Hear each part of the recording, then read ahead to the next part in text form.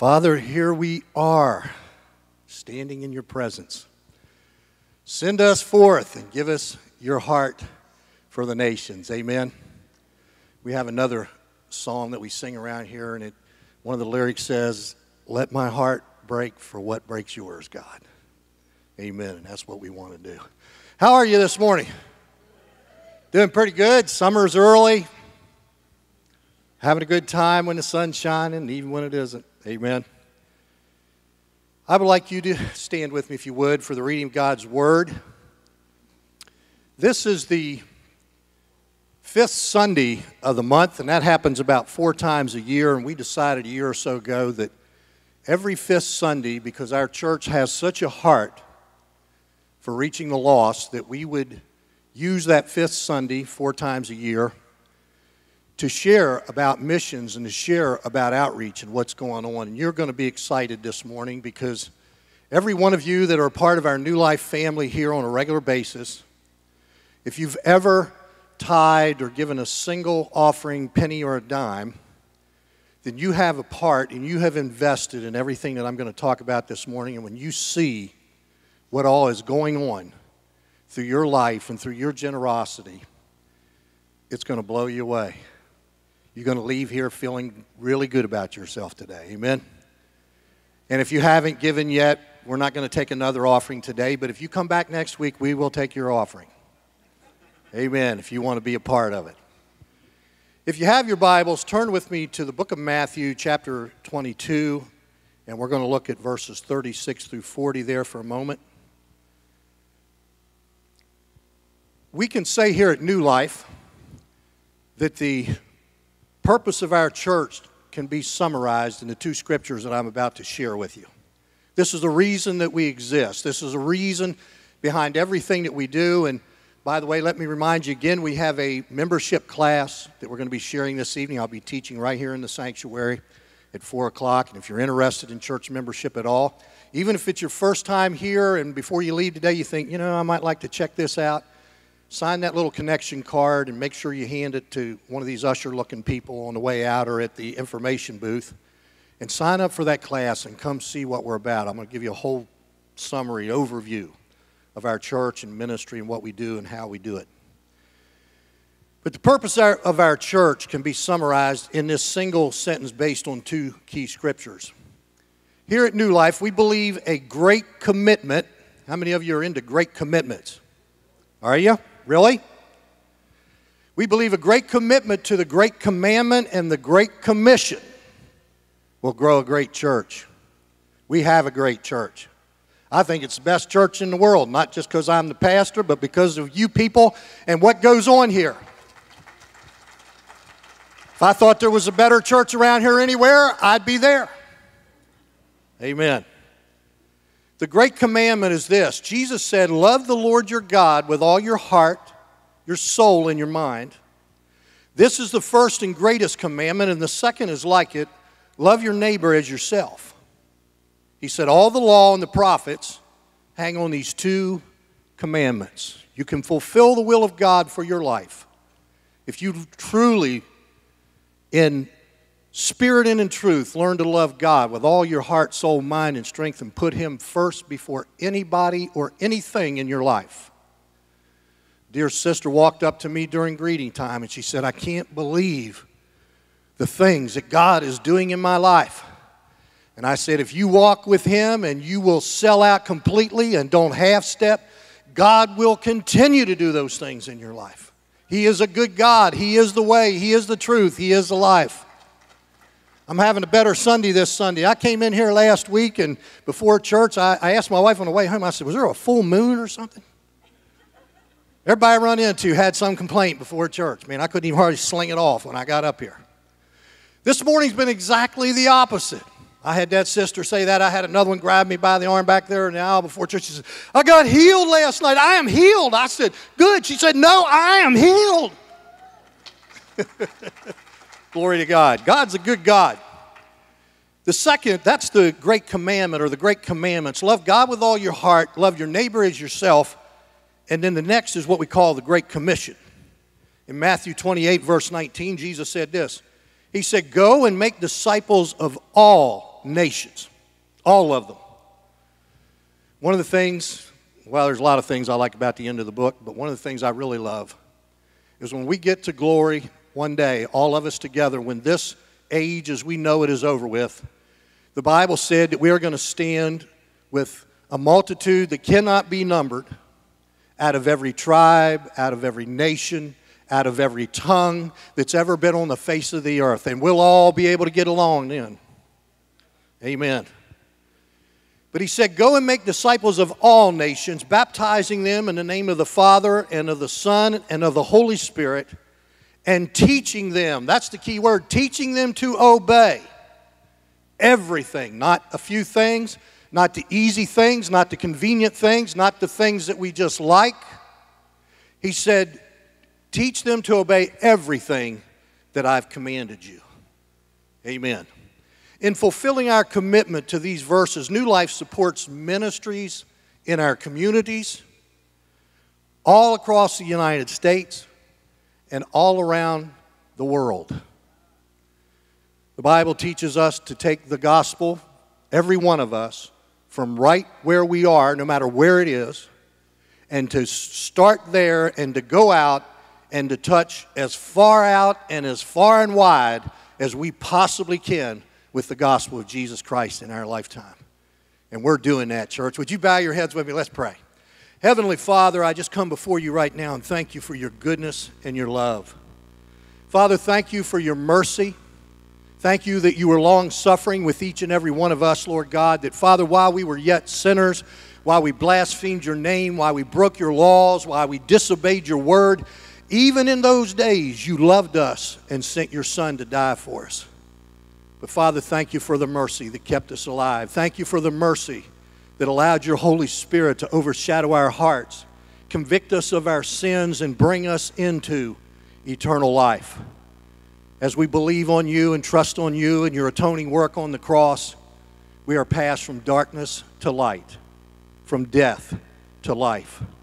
And Lord, if we truly believe in our hearts that you, one Savior, died for all, then we have to believe that until people come to a saving knowledge of you, all are dead in trespasses and sins. And Father, we have to take this gospel as far and wide as we possibly can. And I thank you for each person in this church. I thank you for their labors of love. I thank you for the unity of the Spirit and the bond of peace. I thank you, Father, for all of their giving of themselves, of their time, of their resources, Lord God. And Father, I believe, I know, and you know, that, Lord, dollar for dollar, penny for penny, dime for dime, God, we are doing all that we know how to do.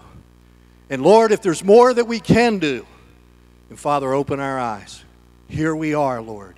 Send us, is our prayer this morning. Father, touch our hearts through your word. Give us a burden for what you have a burden for. Break our hearts for what breaks yours, Father. And God, help us in the passion and love for you and for your Son and for the Holy Spirit in us. Help us to fulfill your will, Father. In Jesus' name I pray. And everybody said, amen. You may be seated now. If you said amen, that's a dangerous prayer. Amen. God, use me to do your will. I want to talk to you today about missions. I want to talk to you about world missions. I want to give you an overview of what we are all doing together. And the first couple I want to introduce you to is Kelly and Cindy Robinette. Their beautiful faces are up here on the screen. They are missionaries with the Assemblies of God in Battambang, Cambodia. I met Brother Kelly in 1989 when I went to Thailand. I met him in Thailand. We were in southern Thailand, about as far down to the tip as you could go. We were 4.5 hours from any electricity or telephones or anything else. We were right on the border of Malaysia. And he was a pastor that served there, the Assemblies of God. He was a missionary to Cambodia, but he had come down to be an interpreter for those of us that had come from America to build a church in this particular area in Thailand, and then we would preach on the weekends in churches, and he would be our interpreter. He was one of the first missionaries that we began as a church back in our beginning. He was one of the first missionaries that we began to support financially. We in leadership decided years ago, most of us had been in churches where they supported 35 or 40 missionaries to the tune of maybe $10, $15, $25, $35 a month. We decided at the outset of New Life Christian Ministries that rather than do that and do a whole bunch of missionaries with a little bit, that the first thing we would do is we would support missionaries that we knew personally and could get involved with their work. We could actually go to where they served, and we could minister with them and get to know them. And rather than have 40 or 50 of them, right now I think we have 7 or 8. The number's changing, it's growing a little bit. We have 7 or 8 that we have supported in the biggest ways possible. We've done it through sending missionary teams over to minister with them and that sort of thing. And I want you to know that right off the bat, that we are involved with works all around the world in big ways, and I'm going to show you some of it. This couple currently are operating the Selah Home Badambang Christian School for grades kindergarten through 12, and you help support that. They're also involved with newly constructed Teen Challenge Women's Center in Phnom Penh. If I said the words or the name Khmer Rouge, how many of you would know what I was talking about? Cambodia once had a leader that was like the leader of Korea right now. The man was nuts, and he killed thousands and thousands of his own people. And he had this scourging. And where Brother and Sister Kelly minister is in the areas where this thing took place, and there are hundreds and hundreds of children that have no parents that have been killed, families that have been destroyed, and they work in the hospital there. Cindy is a nurse. They work with orphanages. They've started schools, and they're doing everything they can to help these broken families and broken people get their lives back together after all that they've been through. 2 years ago, we as a church family raised the funds to purchase a zero-turn riding mower to help in maintaining the school campus. It's about 120 degrees most of the year, every day, and humid in Cambodia. It's the jungles like you see when they show us the documentaries of Vietnam, which is right next door to it.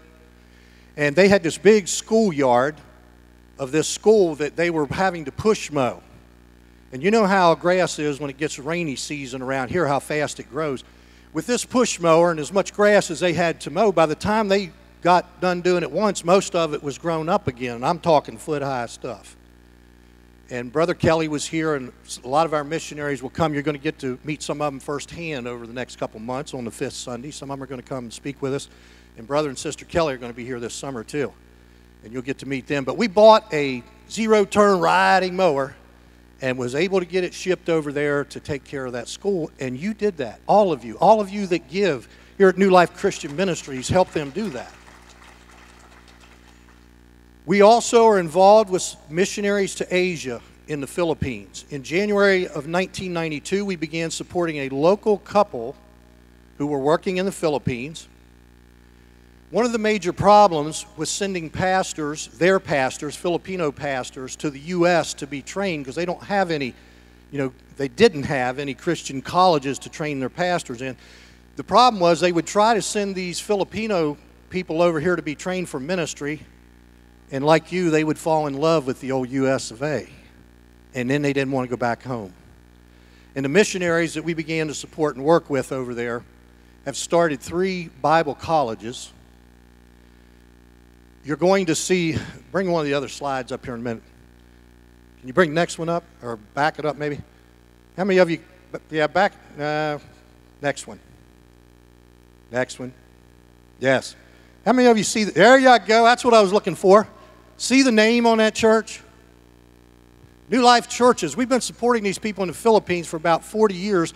Not only, 40 years, 20 years, but not only financially, but we've been sending teams over there. I've been over there. Some of our people have been over there a couple times. I go over, when I go, and preach to pastors' conferences and their wives. But because we are so involved with this church and ministry over there, they've built 3 Bible colleges. They have a couple compounds, and there's over 100 churches that have been started through these colleges and these pastors. And we've had such an influence on them that they've called their churches New Life Churches in the Philippines. We are a non-denominational church. We are not affiliated with a denomination here in America. And people ask me, they say, are you a denomination? Are there other New Life churches? I said, yes, there's over 100 of them, but they're all in the Philippines if you want to visit one. But again, you folks, through your giving, through your ministry, others have actually gone there. We are ministering to thousands and thousands and thousands of Filipino people and training pastors, training ministry leaders, raising up churches, raising up schools. All of that happens even while we are here worshiping at New Life on a Sunday morning. Now, they're 12 hours ahead of us. You know, when it's 12 noon here, it's 12 midnight there, and they're a day ahead of us. They've already had church today. They've already shared the Lord's Day and probably on their way to going to bed. Most of them don't have electricity where they live and go to bed when it's dark. But anyway, we are helping to train pastors. And this ministry, we are also currently working with the second generation. The mom and dad that started the ministry over 20 years ago have now retired from that ministry, and their son has taken on the leadership of this ministry over there. So we're working on a second generation ministry there. We also share with Pastor Fidel and his wife, Altagracia. They are pastors in Santo Domingo, the Dominican Republic. They're actually outside of Santo Domingo. Anybody ever been to Santo Domingo? That's the capital of the Dominican Republic, and it's a nice, really nice Caribbean city. Where these folks that we support minister is out on the edge of it, where about 30 or 40,000 people, at least 14, 15 years ago when we first started with, were living in the middle of a garbage dump. But we've gone down, we send a team every year about the end of January, 1st of February, a team of anywhere from 15 to 20 from our church go down there for a week or two, and they minister, and we hand out the Samaritan purse boxes. We sent a youth mission team down there first with Team Mania Missions back in 1998. And during that week, they met a young pastor who shared his vision for ministry. And the mission team came back excited about what he had shared with them. And we began supporting this man's ministry. And he didn't have anybody else supporting him at the time. He was just a young minister who felt the passion and burden for God. He has now built some clinics. They have built schools. He's become a leader. He's working with the government of the Dominican Republic. He is Franklin Graham's right-hand man now for Samaritan's Purse, the shoe boxes, of handing them out in that part of the world. And this is because you give and you support, and people go there and people minister. And the last time I was down there, I think about 3, 4, 5 years ago, when I went the first time, everybody was living in a garbage dump. They asked me to preach a revival in the middle of this dirty crossroad, in the middle of this garbage dump. He said, we want you to preach a 3-night revival. Never so scared in my life. I didn't know it was coming. I didn't know what to preach. What do you do if you're from America and live like we do, and you go and you stand in front of people who are living in a garbage dump, who are picking their food out of the trash? What do you tell them that God wants to do for them? I was sweating bullets the night before, and the Lord spoke to my heart. He said, tell them the blind see, the dead are raised. Bodies are healed, and to the poor, the gospel is preached. And I shared with that community, I said, Americans aren't going to save you. Your government isn't going to save you. Robbing and stealing and fighting with each other to try to get your food out of these garbage dumps, that isn't going to save you. But if you'll give your hearts to Christ, if you'll start sharing the little bit that you have, and you'll start working together, God Himself will begin to meet the needs of your life. You better believe the gospel if you preach that to people standing in a garbage dump.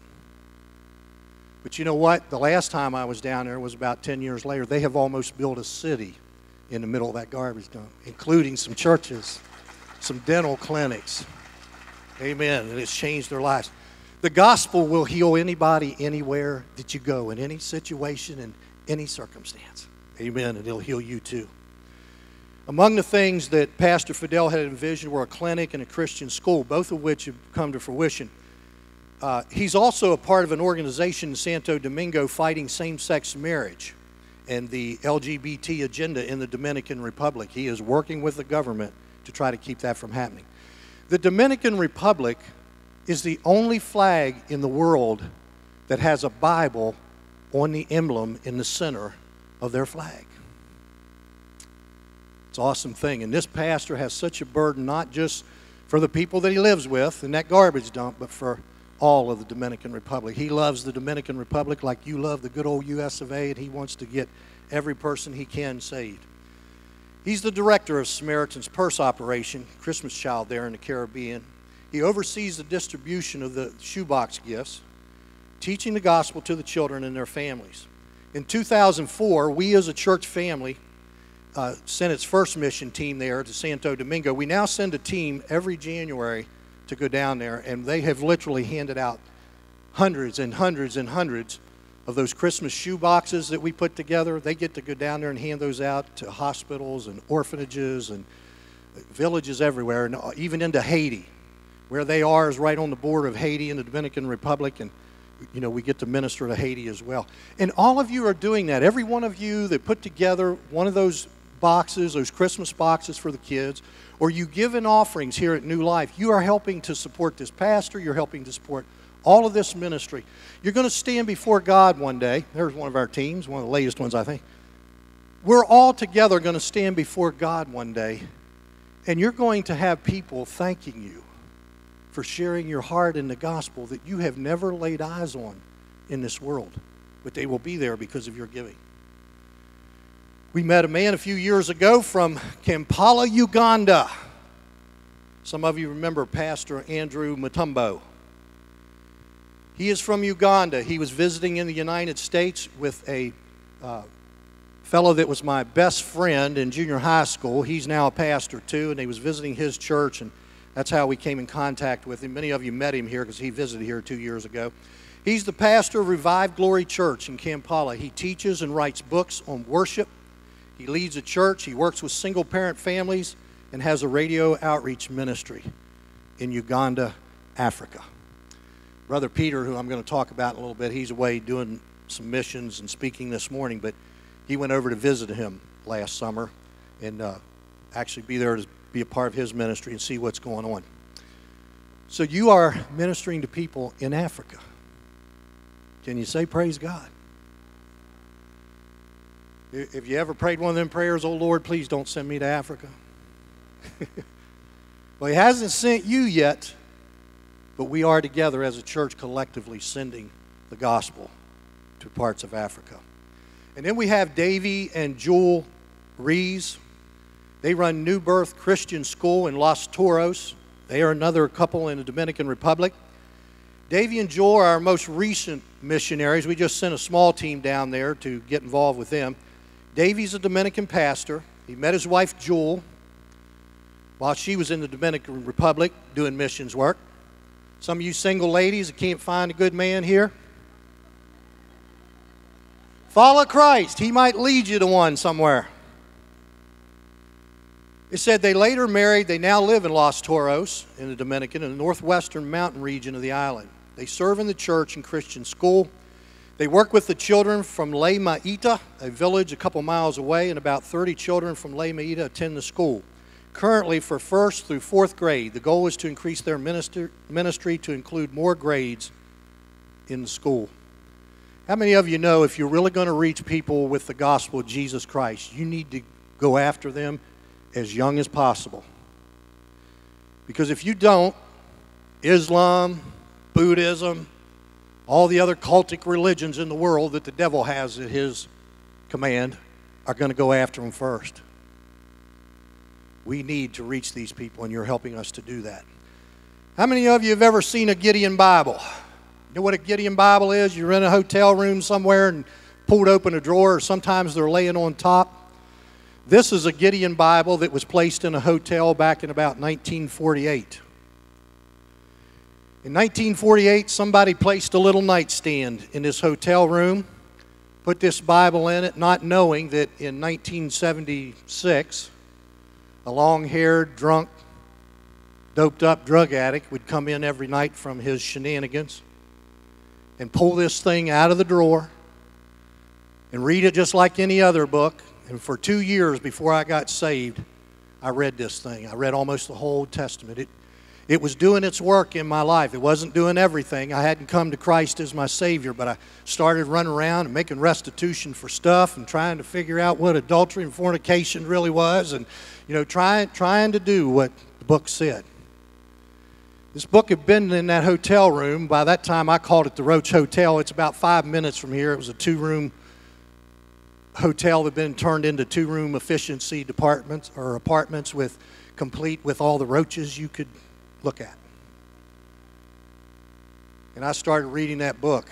Somebody had put that Gideon Bible in there, and they prayed over that Gideon Bible, and God used it. I've been invited for the last 39 years, different times, different places, to go to Gideon's meetings when they have their meetings and give my testimony of how God used this and a lot of other things to change my life.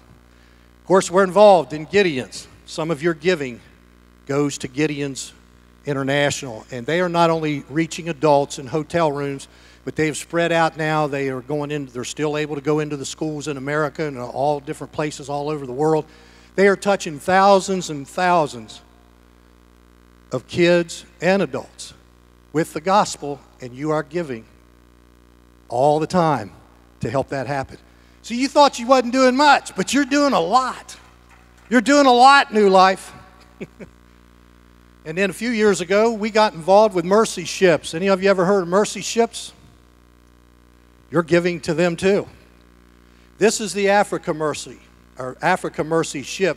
It's a floating hospital is what it is. Many people in Africa have little or no access to health care.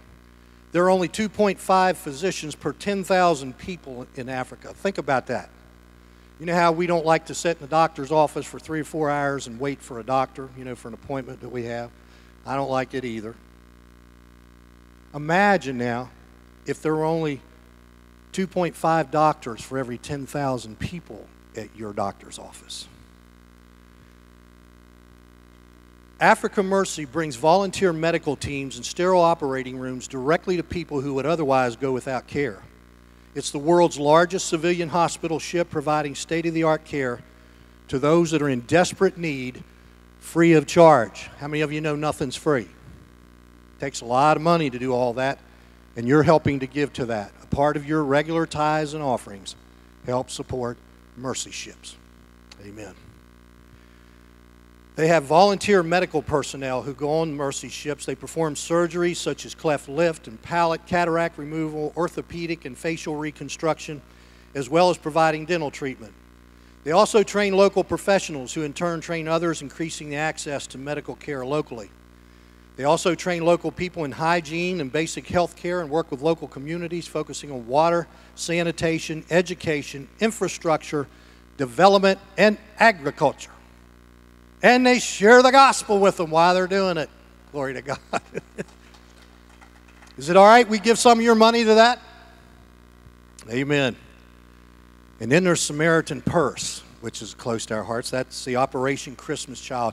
If you hear us talking about OCC around here, and it's usually about right before Thanksgiving through the Christmas holidays, over 15 years ago we learned of this ministry that provides shoebox gifts to children around the world, and they use these gifts as an opportunity to teach the children and their families the gospel.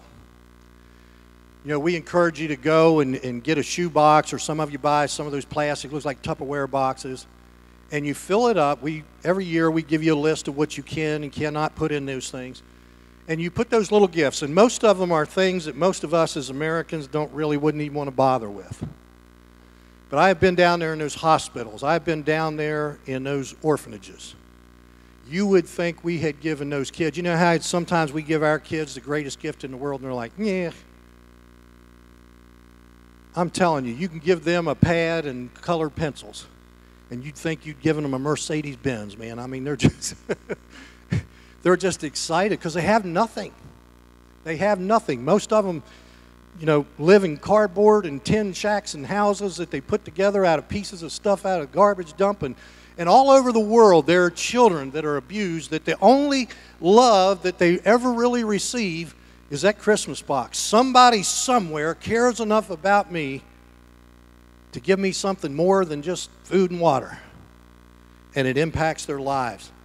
I don't remember last year. We had, I think, over 300 or 400 of those boxes we packed last year. You know Amanda right off? It was over 300 from our church, but there are thousands and thousands of them packed by churches here in the United States. And Samaritan's Purse, Franklin Graham, Billy Graham's son, started this thing. And it is touching lives all over the world. You know, you don't hear about this kind of stuff on the evening news. You don't hear about the good things that God is doing and that God's people are doing. But we are working all over the world, and so are you.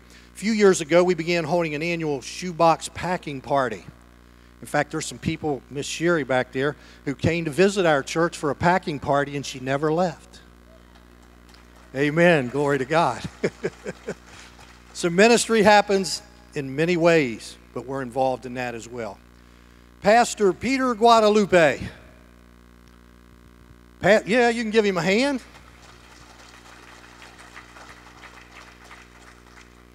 Now, Pastor Peter and his wife came here originally from Brooklyn, New York. They are Hispanics from Puerto Rico. When they first came here, they went into one of our little redneck mom and pop restaurants. I won't name it in the area because I don't want to offend anybody. They're both Hispanic.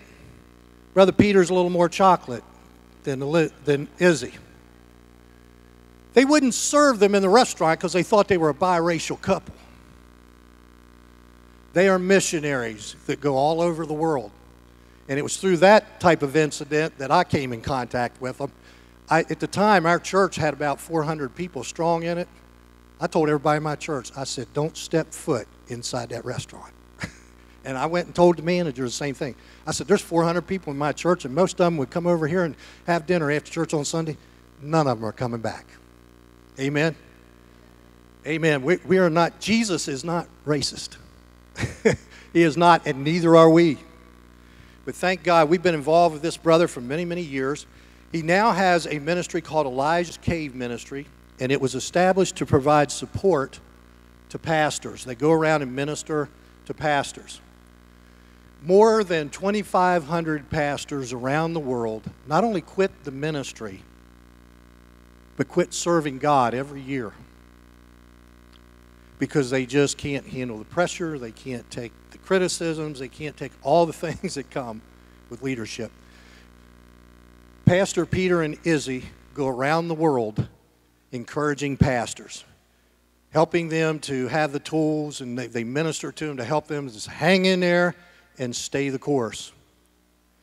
God recently, within the last year, has opened up the doors. Now, Brother Peter can speak Spanish, and God has opened up the doors for him to go into Cuba. He's been there once. He's getting ready to go back again. And Cuba is a communist country that does not allow the preaching of the gospel.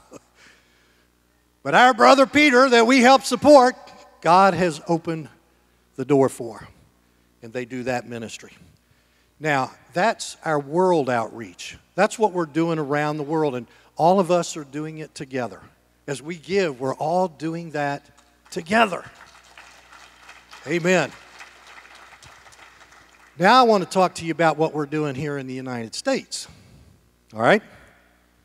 The Bible said start where you are, minister out from that circle, and go as far as you can go. And we're doing that. I hope you can see the importance of being a part of a local church family. You know, this church started as a Bible study in somebody's basement in their home. But if we would have just stayed a Bible study in a basement in somebody's home, we would never have all of us together and be able to reach the world with this kind of impact. And the more of us there are that are faithful and committed to God and serving together in the local church, the more far-reaching we can be. And I'm not done yet, man. There is more. We are supporting Dwayne and Diane Bristow. They are a part of BIC Navajo Mission. They're the directors of a mission in Bloomfield, New Mexico. New Mexico is a wonderful place. I lived in Albuquerque all summer one summer. When I got there, I thought that desert and dust and dirt and cactus was the most beautiful thing I'd ever seen. But after about 3 months, I said, I need green, I need mountains, I need floral. And so I came back home. But these folks live there, and they minister to the Navajo Nation. You know why you're sitting here in church that you're ministering to the Navajo Nation. Although there's a beautiful church building on the campus that they have, they hold services in the gymnasium because the Navajos will not attend a white man's church. There's deep-seated native religious beliefs and long-nursed prejudice against white men. And that's just two of the many challenges that they have to deal with when they're ministering there. Alcoholism is rampant among the Navajo people. Dwayne leads an Overcomers program to help people who are addicted to alcohol and drugs. And Diane administers at a Christian school, and they have various programs that they run out there through the year to help the Navajo people and to bring them to Christ. Amen? Good stuff. Then we have something we talk about around here a good bit, and we call it ASP, and most of you scratch your head and think, ASP, what's that? That stands for Appalachian Service Project.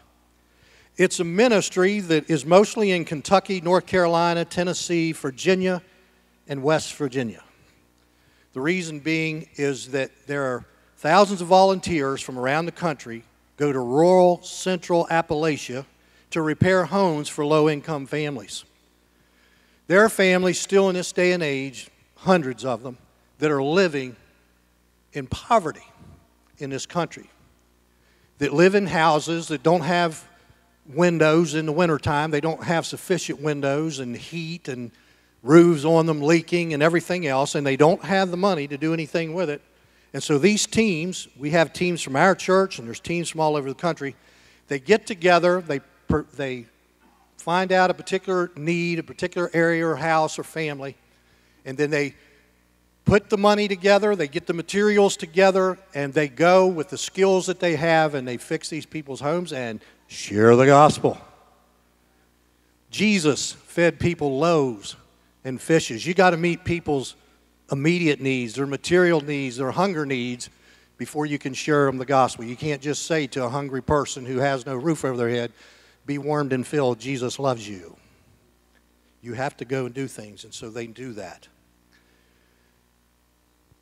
We also have local outreach here. We have some other initials we use, HAPC, Hagerstown Area Pregnancy Clinic. It is on the local forefront of the Choose Life campaign. They face overwhelming pressures because many women consider abortion as the only way out from an unplanned or unwanted pregnancy. The mission of the Hagerstown Area Pregnancy Clinic is to share with each of these women the joy of trusting God's plan, overcoming fear, and choosing life for their babies. The clinic provides pregnancy tests, ultrasounds, education on abortion and STDs and HIV education. They teach them medical, legal, and housing counseling, adoption and community resource referrals, and an Earn While You Learn program. Every year, they do what they call baby bottle campaign. That's what you're seeing up here. This is Lori Sines. She is the president and director down there. That baby bottle represents a baby bottle campaign that they do every year. This is how they raise the money to pay for the people that work there full time and for the equipment that they need and the secretarial things that they have. They do it through this baby bottle campaign.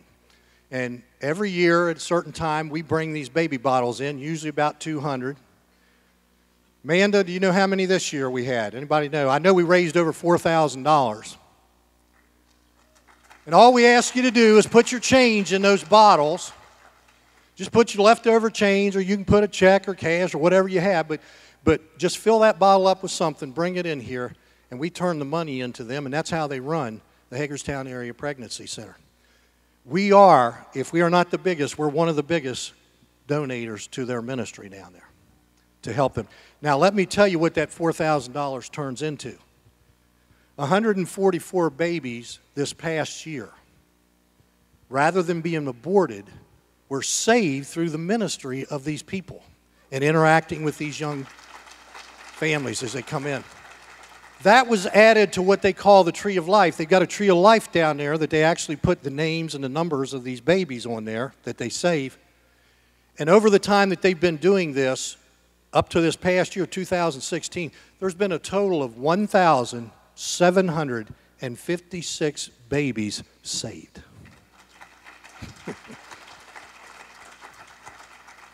You're helping to do that. You're giving to do that. That brings me to a place called Holly Place. Any of you know what Holly Place is? Some of you do, I know, because you're actively involved in it. We're all involved in it.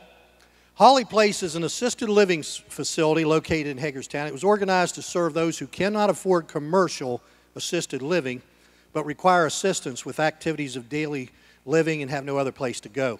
Some residents have no other income except their Social Security, and some have no family at all remaining. Holly Place serves 15 residents in a clean, safe, and home-like environment. Our women's ministry, we have a monthly women's ministry that meets here at New Life. They adopted Holly Place as their service ministry several years ago.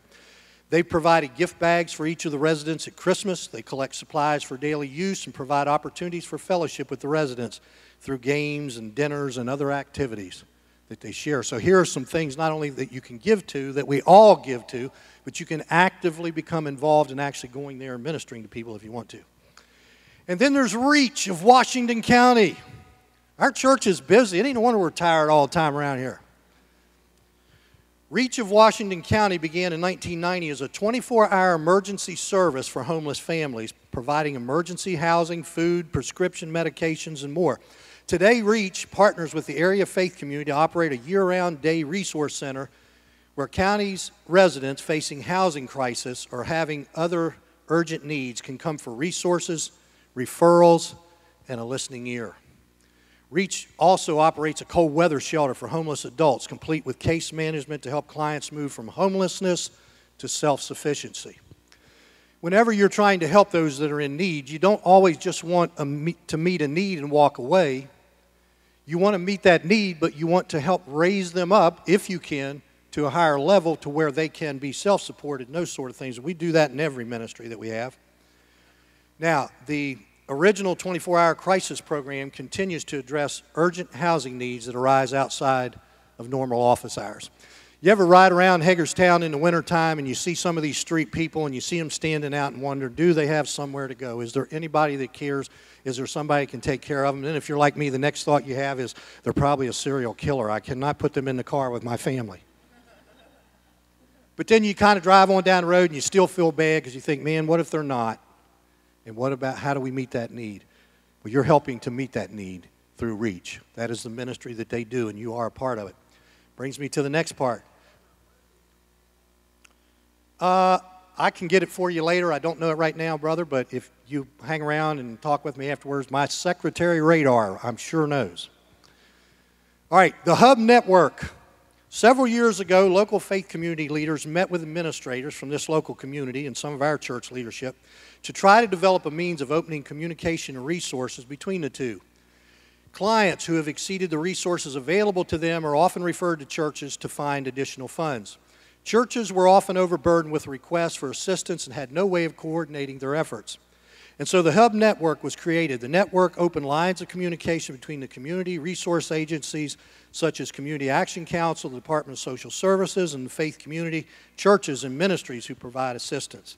It allows them to coordinate their efforts, helping clients towards self-sufficiency and making them less dependent on community resources. As a result, more people who really need help are being assisted, and all of our resources go further. Now, what all that means is this. We are always getting people knocking on the door of the church and saying, I need help. Churches, just like you and I as people and families, we don't have unlimited resources. That means if we try to help every person that comes to the door, whether they are sincerely in need or not,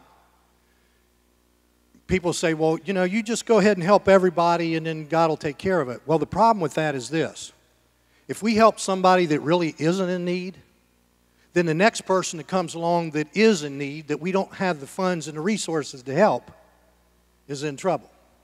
So we have to find a way to sort that out. Now, I know you good people would never do this, but there are people that knock on our door all the time and they'll say, help me feed my kids. I need you to help me feed my kids. And that's all right, but you look down and they got $2,000 worth of tattoos down their arm, cigarettes in their pocket, a cell phone in their hand while they're talking to you. But they want you to feed their kids. And a lot of times, we've got a lot of drug addicts, crackheads. There's hotels around here, cheap ones. The crackhead guys are laying in the hotels. They send their girlfriends with their kids to knock on the church doors to get more money. And a lot of them, even if you help them, they're going to take the money back. And instead of feeding their kids, you know, Mr. So-and-so laying around is going to take the money and use it for what he always uses it for. What Hub does is we came together as a community here in Washington County, as a faith community, as some of the social work community. We set up an office where we can keep track, because this is another thing some people do. Some people try to live off the church. They'll come here and give you a sob story, and you'll give them money, and then they'll leave right here and go right down to the next church down the road, and they'll give them a sob story, and the next thing you know, they're making a living off of their sob stories. What Hub Network does is help us keep track of all of that. As soon as somebody comes to the door, we get in touch with Hub Network, and have they been to other churches? Have they been here? Have they been there? Now, most of the time it's try to get them the right help that they need, but it also helps us to flag those that are just abusing the system, as we call it. But we're involved in that. Our leadership here is involved in that. And I'm going to share some other outreach opportunities with you, but before I do, Jake and Debbie Shank, are you in the sanctuary? Where are you? They're not. Jake, come on up, buddy. Where's Deb? Deb, come on over here. These folks have been with me probably the last 25 years of ministry here at New Life, almost as long as I've been in the ministry.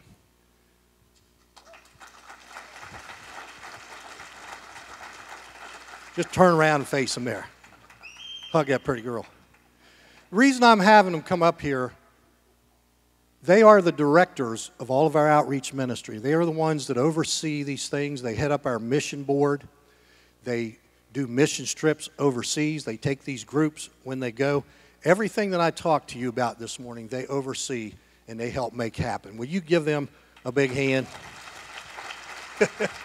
Amen.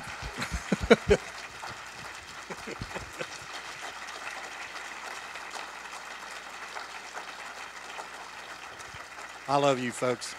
Yeah, you can sit down. You may be seated too. All that good food and stuff you're getting over in the cafe, Debbie heads all that up too, so they're just awesome people. They really are. New Life plans a portion of our budget every year for missions and community outreach. We prayerfully consider every request and provide support as God provides the means and the opportunity. I want to give you just some of our local outreach ministry. Softball ministry. Aren't they beautiful? That's the softball team for this year. You say, well, they're just playing softball. Oh, no, they're not. They're out there sharing the Christ that's in them with everybody on that ball field and with each other. Amen. And that's one outreach ministry that we have. We have a men and women's ministries that meet here on a monthly basis to minister both to the men and the women. We've got a craft group that meets here to put together things to put in some of those Christmas boxes. Amen. They're not in the sanctuary, but we have a Living Out Loud children's ministry. It's our Christian Ed department. They're over there now ministering to the children that come into our church, and they're reaching out in the community. We have a youth group that has an outreach. Andy and Nicole, I think they're over there with some youth now. They're not here this morning either in the sanctuary. We have One Way Cafe ministry, the second Saturday of every month. Second Saturday of every month, there's a music group that comes in here. They're over next door. They serve free food to everybody that comes. People sit around tables and they have food, and they have the ministry of music. They give testimonies. They share the gospel. They take time to pray with the people that are there, and they're reaching out to the community. Every once in a while, a few of those people will just kind of wander over here and become a part of our church family. But most of the time, that room is filled with people over there. And a lot of times, it's people that most of us wouldn't even bother with.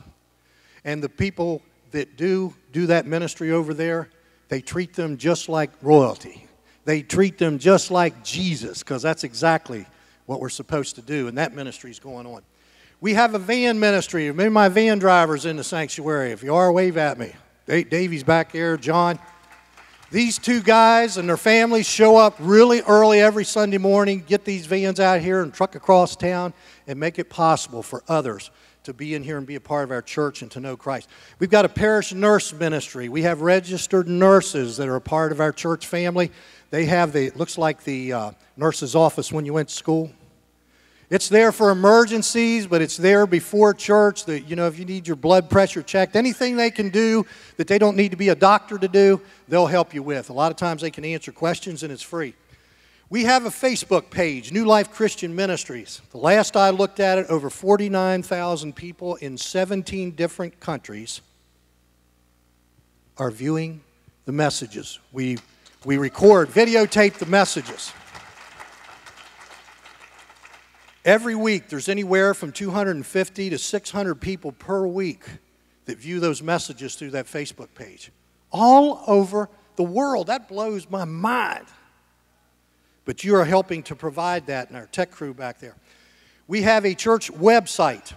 And Brother Fred, who leads up that area of ministry, he sent me a statistics sheet. I didn't even know this.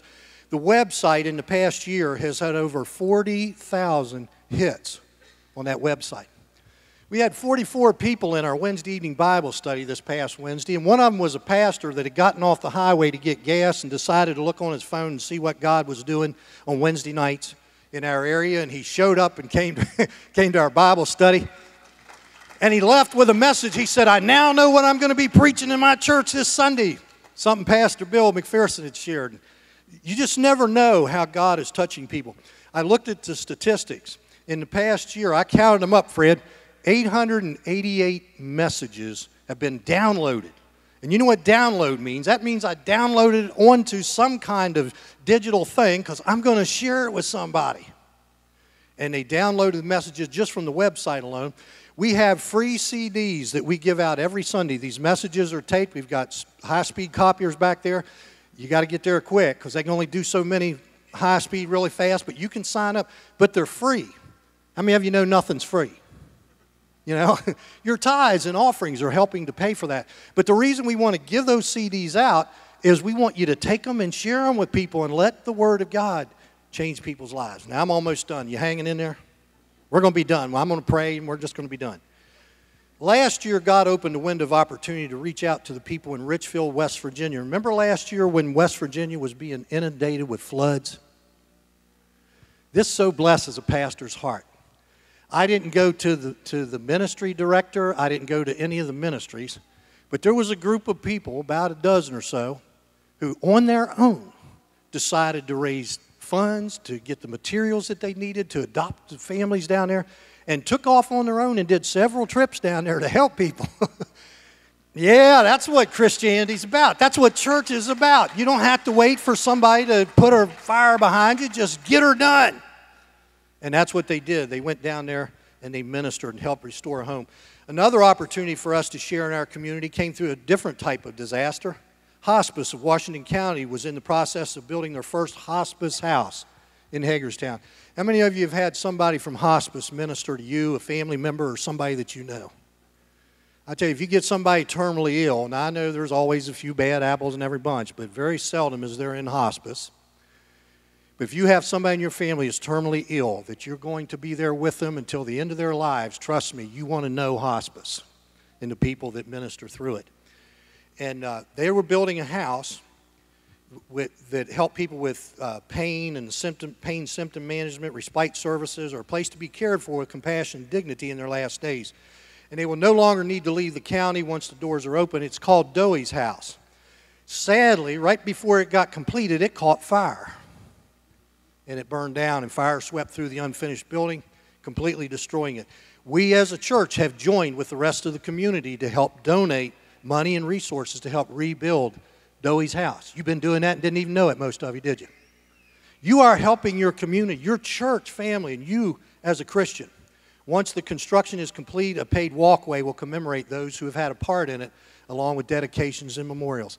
We're not so much worried about it, but there's going to be one that says New Life Christian Ministries right in the sidewalk. Amen. Good stuff. Healing and compassion, and I think I'm getting done. Healing and compassion was a large part of Jesus' ministry, and we believe that it is part of the Great Commandment. So in addition to mercy ships, New Life will be donating to this. Listen, you ever seen this little guy? Give me the next slide there. Seen these kids? Give me one more. Yeah. Yeah, the kids with St. Jude's. We are donating money to Shriners Hospital. You ever sit home, usually around Christmas time, and these little kids come up and they're talking about what's going on at these hospitals and think, man, I'd really like to be able to do that, but I don't know that it fits in the budget. You're already doing it. You're already doing it. Next time you see it, say, thank God I belong to New Life Christian Ministries. We're already doing it. We're doing the same thing with St. Jude's Children's Hospital. Now you can bring that little fella up. I love this little guy. We got a picture of the little guy? Where is he? Nope. Carl, did you put that little boy's picture in there? It's in there somewhere. Keep going. Keep going. There he is. I love that little guy. He comes on television, man. He is an awesome little dude. And he is doing everything he can to help St. Jude's Children's Hospital in Shriners. You're a part of that. Amen? I just wanted to share that with you today. This is our Missions Sunday. I want you to know what you personally are doing to change the world, both here in our area, across this country, and around the world. Are you hungry? Are you? Stand up. I'm going to let Pastor Henry come dismiss us in prayer. Pray over their food, Henry. They're all going to run out and eat. They don't even have time to pray this morning over the food. Amen. But can I say thank you from the bottom of my heart for all that you do and all that you give and all the ways that you serve as a church family. One of us by ourselves, we may not feel like we're doing that much, but I'm telling you, all of us together, the devil knows we're here. He knows we're here. Amen? Glory to God. Thank you, Pastor Henry.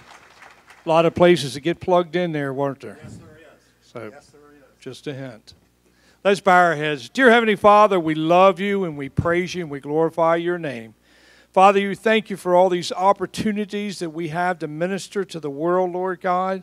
Father, continue to use us and anoint us in a great and mighty way. Father, I pray over the people now. Father, let them be the head and not the tail. Bless them as they come in and bless them as they go out. Prosper them in all that they do. Let there be great signs, wonders, and miracles follow them all the days of their life. And Father, I speak divine health over every person in this room, Lord God. Father, remind them how much you love them this week. And Father, call them, Lord. Father, they're the place that they need to be. Father, let us have an open heart and say, here I am, Lord, send me. Father, bless your people now. Keep them safe as they go their way. In Jesus' name we pray. Amen and amen. God bless.